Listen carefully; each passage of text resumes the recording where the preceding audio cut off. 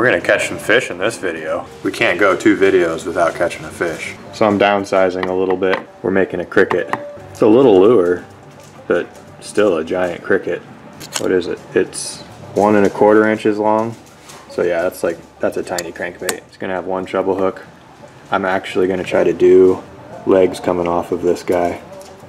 I think that's gonna look really cool. It's gonna be some absolutely tiny carving for this wooden part. I'm not even sure if I'm gonna get this to be wooden or not. It's gonna be held together by a wire, a stainless steel wire, and pinned into the body. But yeah, that'll be interesting. Oh, you guys weren't supposed to see that.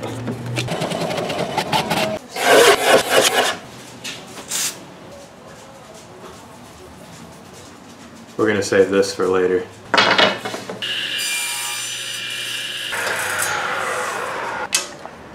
Chip, don't bump the camera.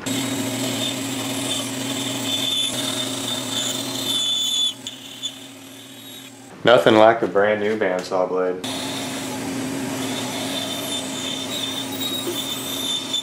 So I'm about to cut the lip slot on this cricket, and before I do that, it's always good to make sure your bandsaw blade is at 90 degrees.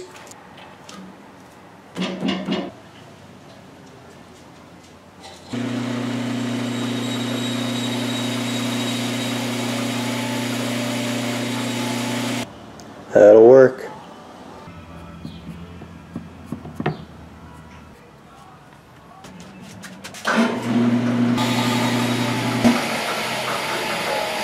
So the body of the cricket has all been blocked out. And I was looking at this thing, and what I'm thinking is that what's really gonna make this bait, I think, is this leg.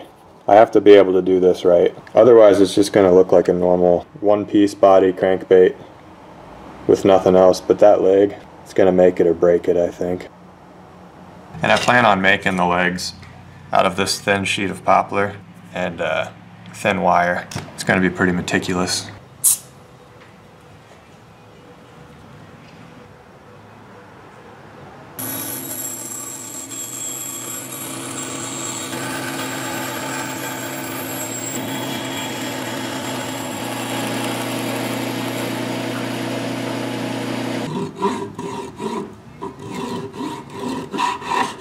So I intend for these to be the meaty part of the legs, and then I'm still going to have a wire running through the middles of these parts, and then the foot's going to come down here and then bend back up.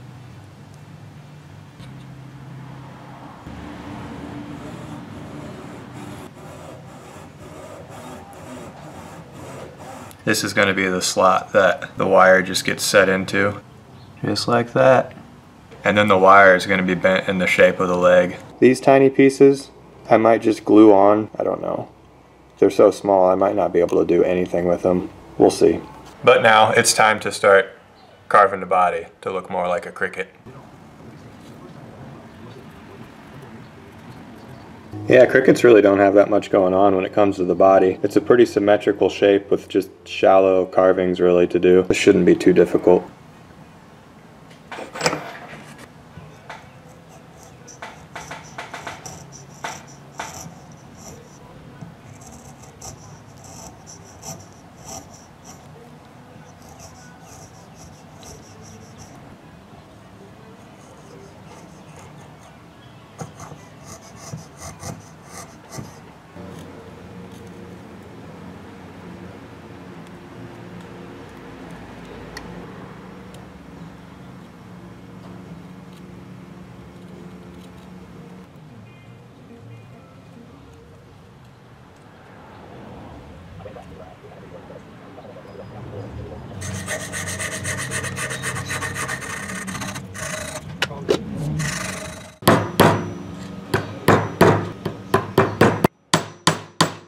So this will be a form that I use to bend the wire around, and that'll make each leg exactly the same.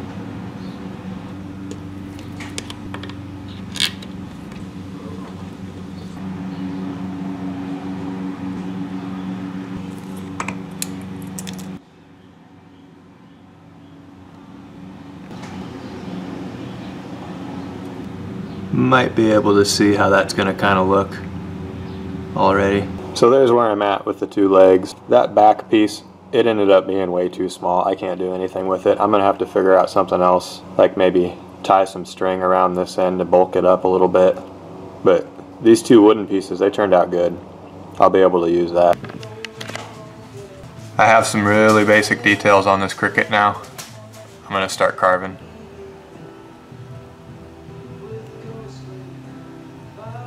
When you're working with stuff this small, you even have to be careful when you're scoring lines. You can pull out wood grain. Even if you have a really sharp knife and you're being careful, it's super easy to accidentally pull some wood grain out. This is aspen wood too. It has a really soft grain structure. So what I'm trying to say is I'm having to be real careful.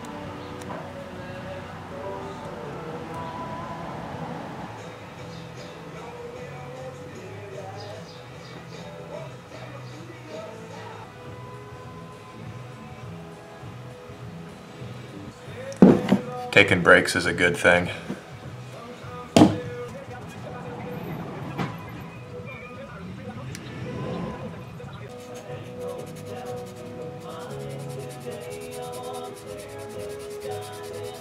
So I got the eyeballs carved out, I got this shoulder plate detail carved out, I got where the wings are gonna be, and I got the belly.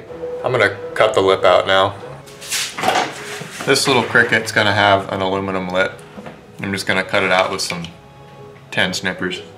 I haven't really come up with a size or shape yet. I'm just gonna give it a standard, just round shaped lip.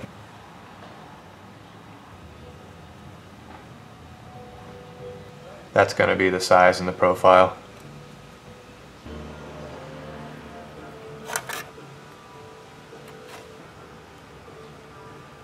So I'm just gonna get it close, but I'm not gonna cut on the line. I'm gonna file and sand to the line. Because if you cut right on the line, you're gonna get some bend over and it's not gonna look that clean.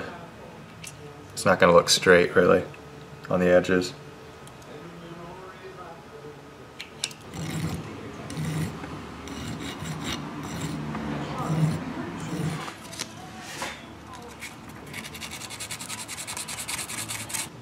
That's what it'll look like.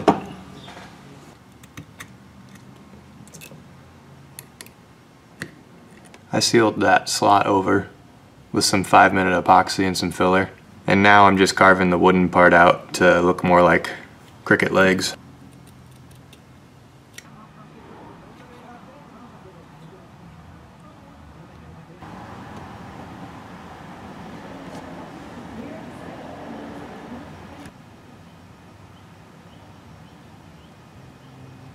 I have no idea if this is what a cricket's face looks like, because I couldn't find a good picture of like a really detailed cricket face, but this is what I came up with and this is what I'm going with. Saved this part for last because this line, it's so close to something that's already been cut and I don't want it to like chip out, so I'm going to be really careful about scoring this second line.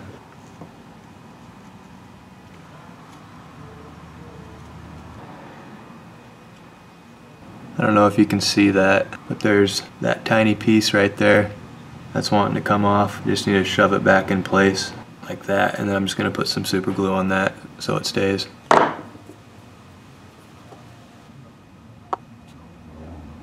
There.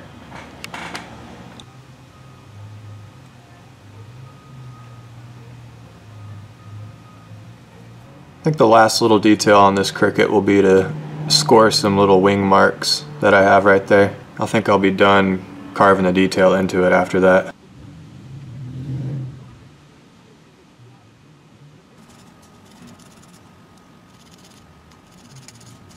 There we go. I got it all carved out and sanded down as much as I can get it. What I have to do now is drill out a small little lead hole. This bait, it's only gonna need like 2 drops of lead in it, like very, very little lead, just to get it to sit upright. I don't want it to sink. And you gotta be really careful with small baits like these if you want them to float. How much lead you put in them really matters.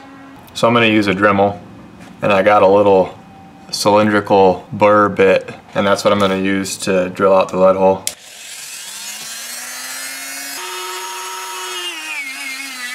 The aluminum lip and the hooks on this bait may have been enough to weigh this bait down so it sits upright in the water, but just to be safe I drilled that lead hole, so after I seal it I can add the lead and then I can test it.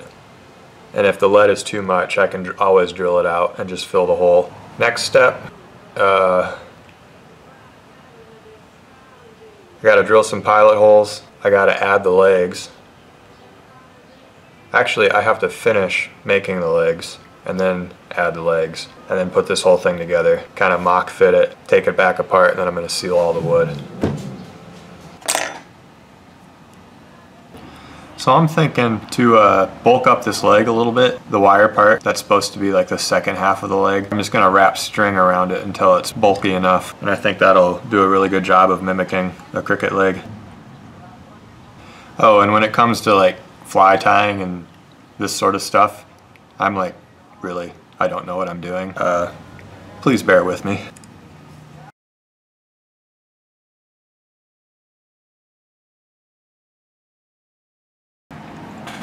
I notice on crickets that they have little spines that stick off the back of the legs going this way. I don't know if I should try to mimic that with something somehow, like somehow add string that comes out. I'm gonna see what I can do.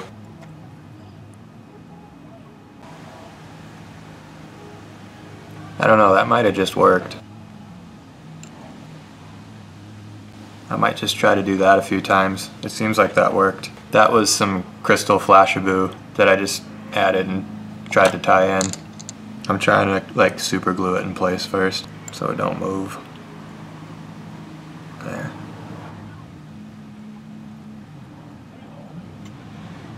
I think I'm gonna go for one more.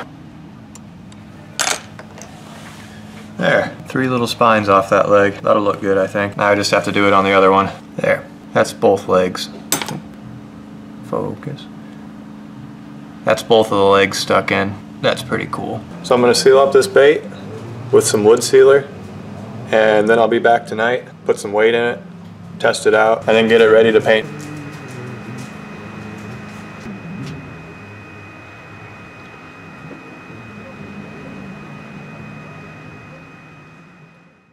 Good evening.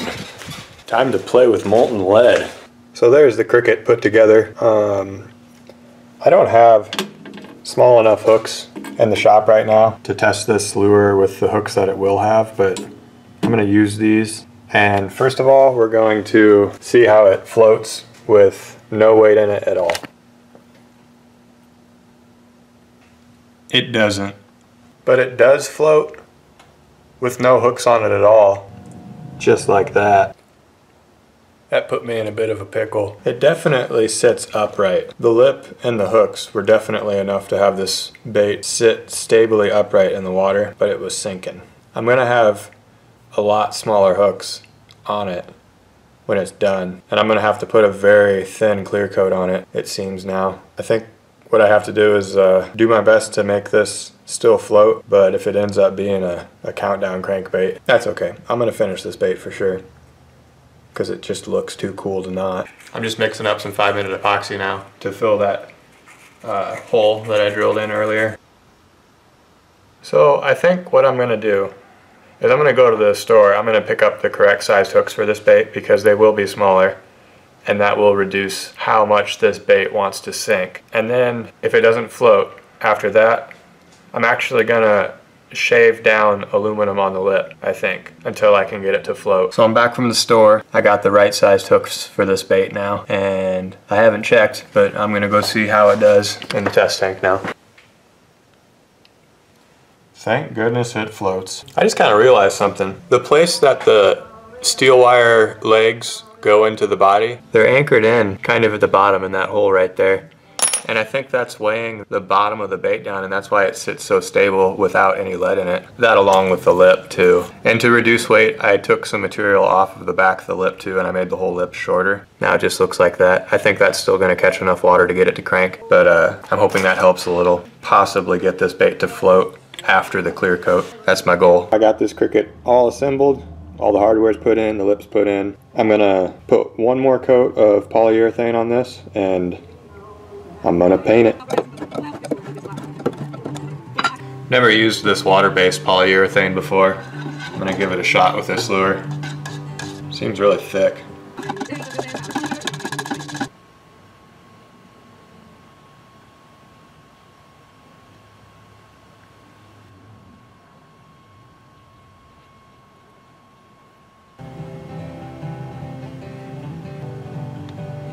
It looks like crickets, they can have more of a tan color, like a brownish, and then they can be really just dark and black, and then maybe even a little bit of maroonish color to them. Figuring out what I want to go with right now. That one's cool.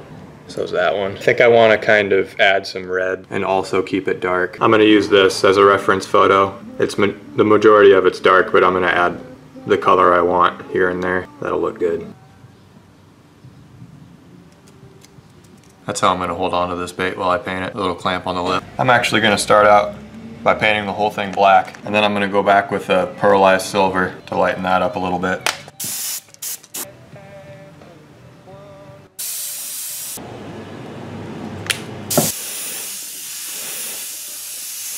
Painting it black first and then coming back with silver over the black makes it so you can see all the detail again. Otherwise it would have just looked like a black blob. I'll be able to put some color on this now too, and because of the silver behind it, you'll be able to see a little bit of color. So I'm going to do on the top of the cricket a really, really light coat of iridescent purple. I'm going to take the iridescent purple and I'm going to go to an iridescent red really lightly on the sides, so it's kind of like a color change when you tilt it and look at it.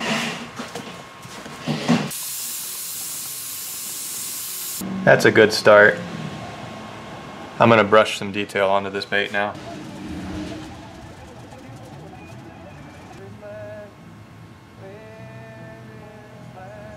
I think I realized what this bait's missing. In the picture you can kind of see along the top there's a little bit of gold in there. That's what it needs, is some gold, I think.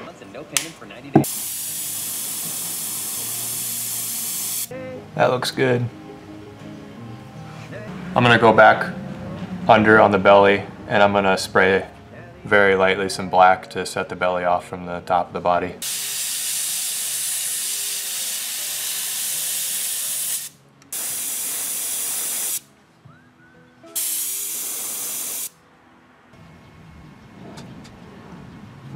Adding all the tiny details with the brush right now. I have no idea where to sign this bait. Maybe just on the side right there. Actually, I'm going to sign it on the back of the lip.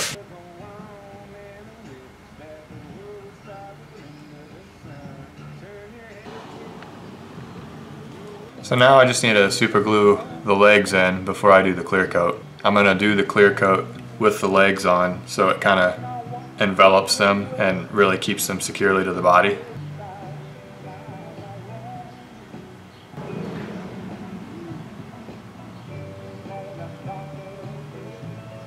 There's one.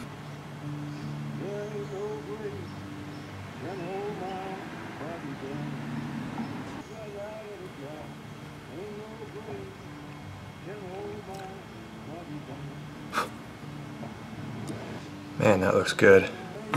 There it is. Ready for clear coats now. Last step. Time to clear coat.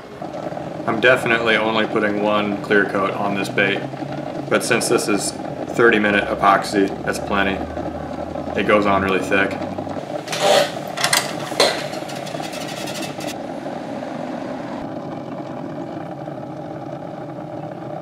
This is difficult. I gotta get clear coat in that tiny crevice between the lip and the head and try not to just glob it onto the lip. Using a tiny brush for this bait just to make sure I get it everywhere. There's spots I don't want clear coat to be too. On the legs where I was doing the string and the tying, I'm not gonna clear coat that because I super glued it along the way and it's really secure already. But the wooden part of the legs I am gonna clear coat.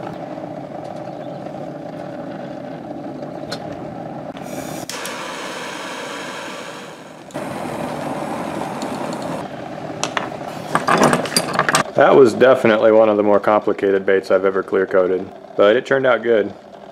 Before I go out and fish with this cricket, there's one last little detail I need to add to it. I'm gonna put the antennas on its head with some little flashabou string, just glue them in.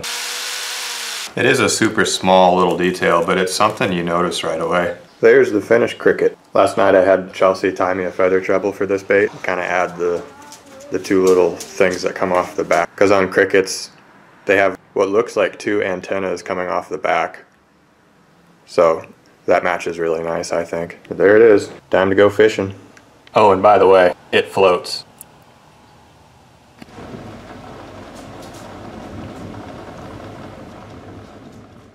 Every bait that I make, I give away on my Patreon channel. Every dollar pledged on there is a chance to win every bait that I made that month. The end of the month is coming up right now, so it's getting close to a giveaway. So if you're interested in a chance to win these baits and helping out the channel, go support me on my Patreon. And if you're not a Patreon supporter, still thank you for watching. Thought I'd try out the pond first today.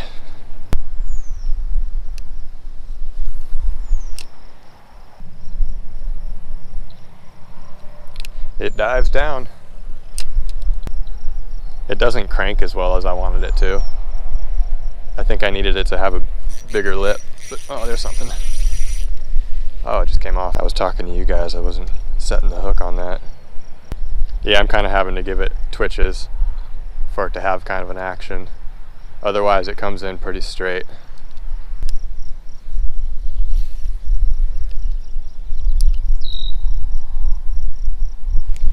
There's something. Little bass.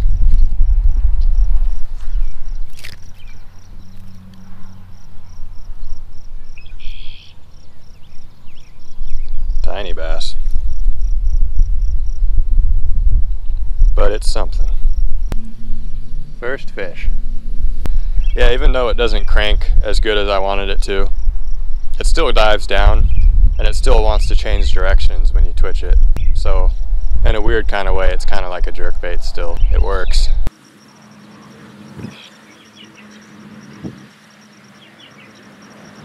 I'll have to try another small bait like this again, with legs and just an anatomically correct bug, but really try to get it to crank. I think the solution would be to make it bigger, just in general. That way there's a lot more floating power in the wood. And I can put some lead in it and I can give it a bigger lip. I think it'll crank then if I just do a bigger bug.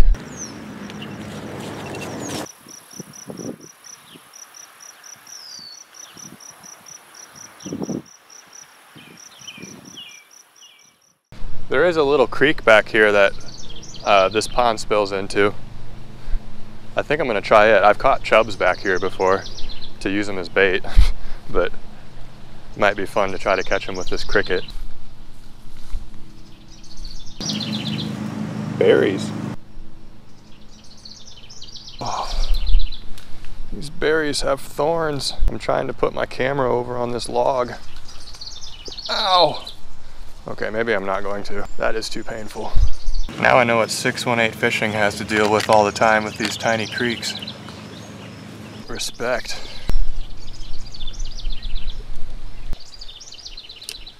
I'm just gonna let that sit there for a while. Whew. Fish came out and hit it as soon as I started moving it. They're watching. Ooh, that looked like a little bass. That'd be cool if I got a bass back here.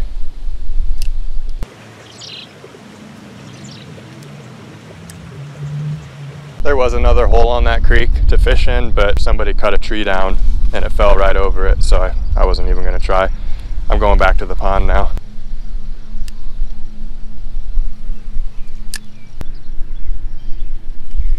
Ooh, had a nibble there. This bee needs to go away. Got one. Little bluegill on the cricket.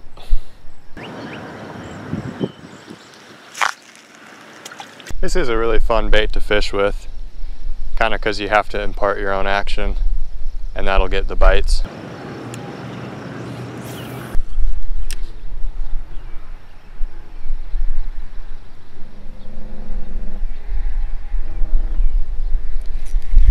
catch something.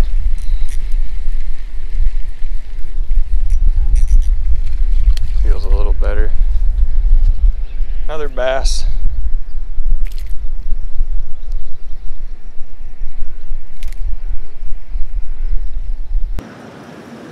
Number 3.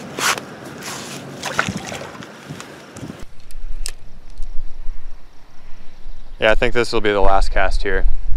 Then I'm gonna go to a lake, see what I can catch there with this cricket.